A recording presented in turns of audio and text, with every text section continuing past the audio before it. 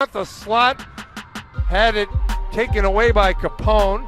Streaking up ice. Here comes Capone. Takes the shot. It trickles in with the rebound. I think Skull gets the goal. Back for Trinity is Levia. Off the boards for Kobinia. Mashenko tries to break up ice.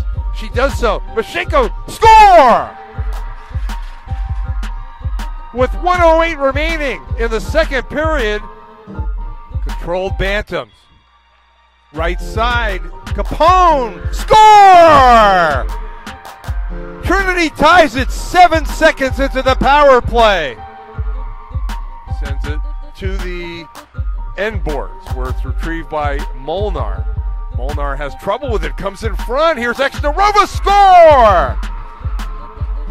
So that time Exnarova is able to deposit the puck in the back of the net, and the Bantams come back 2:38 later to tie the game.